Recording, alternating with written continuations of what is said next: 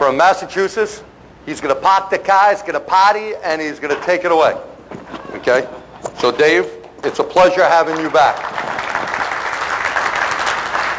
It's basically, I put a 32-hour class together for misfires.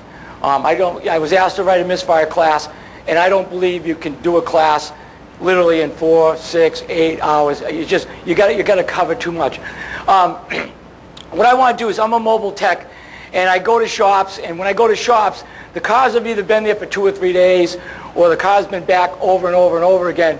So basically I do is I go in there and I'm looking for a new diagnostic direction, and that's all I'm there for. If you got to understand, the crank sensor and the tone rings are a big thing.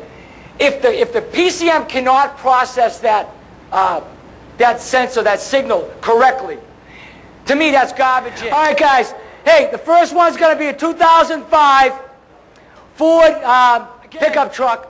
We got a couple weeks of working on this thing. This car, a lot of these cars that I've been doing lately with these Triton motors, I'm not picking on the Fords. I have a horrible time. I pick on Ford when I teach classes, and the Ford guys get all bent out of shape. But I explain to them I owe them $98,000 between 2 trucks, and I can call them whatever I want. We have if the spark plug, if the coil's in the tube, is it going to leak? Now, notice, this is the way I want you to check it. If I put that out at 35 kV, and I'm holding that up about 6 or 8 inches, is that going to jump to ground? You're going to jump 6 or 8 inches to ground. This is a Toyota.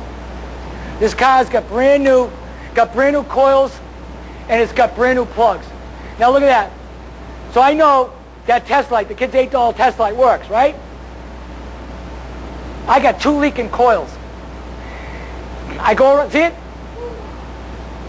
I made that mark. I put a little marker on that. You can't see that. Let's keep it simple. If I think it's being held on, what I do? If I disconnect and it's still there, could the solenoid be stuck? If I take it off, I'm going to add power to it. It should do what? Click, click, click, click, click, click, right? If I take the solenoid off, crank it over, the oil should spit like over my head, hit the hood, right?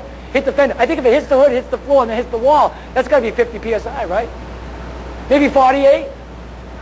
Okay, so I'm just saying, so simply we can really check this. Just keep it. Do I care about the VVT? Do I care about I don't care about that. I care about the combustion process. That's all I want you to do.